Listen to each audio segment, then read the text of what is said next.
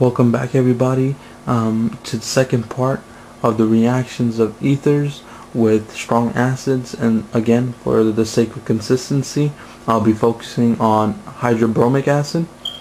So let's get started with the tertiary reaction mechanism of a tertiary ether with this strong acid, hydrobromic acid. Okay, so pretty similar to the first reaction mechanism I showed you.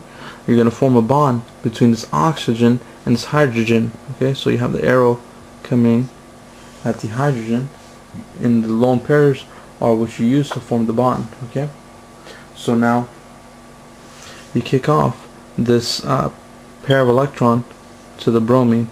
Okay, the result of this step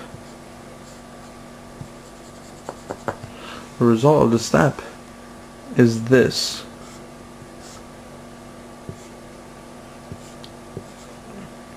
You have a hydrogen now on your ether with a positive charge on the oxygen. Okay, and you still have this little piece hanging off. Okay, so the previous example, it followed an SN2 style of reaction mechanism, and this specific example in regards to tertiary ethers, it will follow an SN1 style of reaction mechanism. So what will happen is a pair you'll form the carbocation intermediate. So the pair of electrons here are going to be kicked off to the oxygen. Okay, so some of you guys might be wondering, how do you know that you picked this bond here to kick off to the oxygen, or the pair of electrons in this bond kick off to the oxygen? Well, you know that because, again, if you follow the rule that I stated in the previous part, that in regards to tertiary ethers, the bromine, or the conjugate base of the strong acid, will attach to the more substituted carbon. Again, this is the carbon that's most substituted, right? And it's because it's a tertiary carbon compared to a primary carbon. So the only way you can have the bromine attach here is by forming a carbocation intermediate, so that the bromine could now form a bond with that carbocation intermediate. So when you're doing the carbocation intermediate step, when you're producing that carbocation, think about which carbocation you want to form. You want to form the more substituted carbocation. So whenever you get to this step and you're trying to decide which pair of electrons you're trying to kick off to the oxygen to form your alcohol, remember, you want to form the most substituted carbocation intermediate.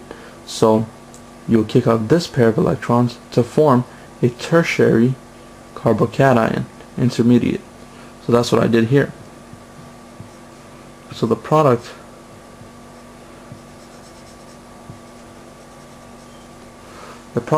of this step is your tertiary carbocation intermediate, right? Plus you formed, okay, I'll put it down here, plus you formed your alcohol, which was primary. Okay, so you formed your primary alcohol. Now simply what happens, typical of SN1 reactions, is your Br minus, right, comes now and forms the bond here,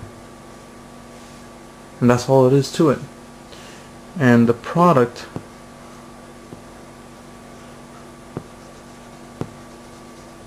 you form is your tertiary alkyl halide plus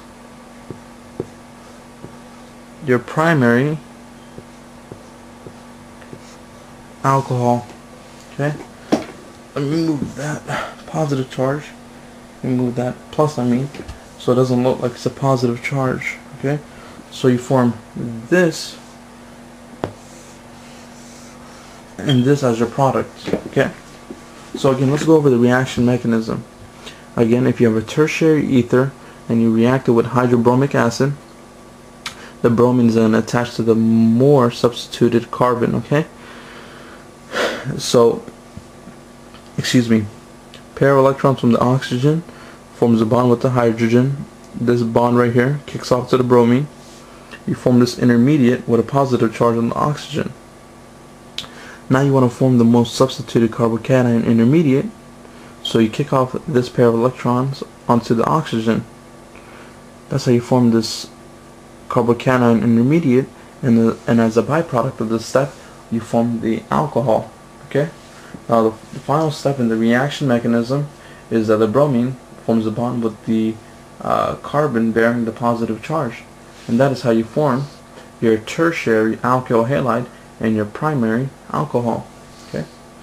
So again, if this was a if we remain this as the same, if we leave this the same, and let's just say this was a secondary what is the secondary carbon, it'll follow the exact same mechanism.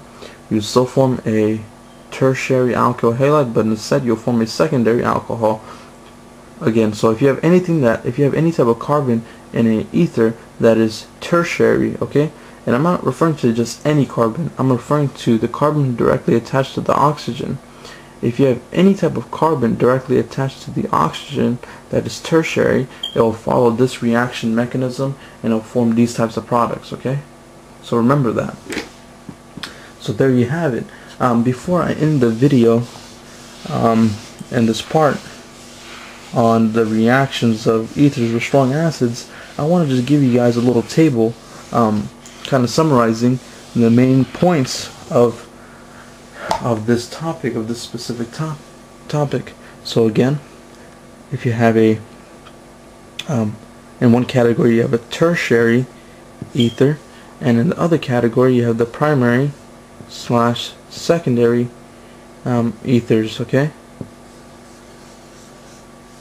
so those are the two categories we'll focus on. Okay, so some of the types of ethers that follow the tertiary reaction mechanism I showed you. So I'm kind of running out of battery right now on my camcorder, so what I'll do is I'll make a third part finishing up this table, so please stay tuned.